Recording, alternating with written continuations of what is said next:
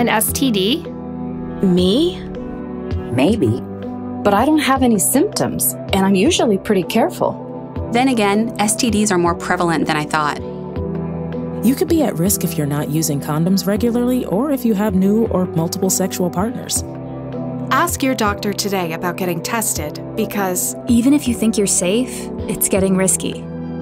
In the US, more than half of chlamydia and gonorrhea diagnoses occur among people aged 15 to 24.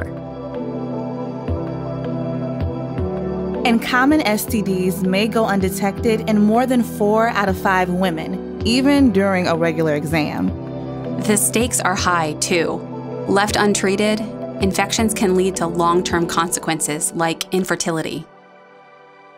But it turns out, getting tested is easy, and there are simple treatments available for most common STDs. So call your doctor today if you think you may be at risk. And if you're sexually active, make STD testing part of your annual checkup.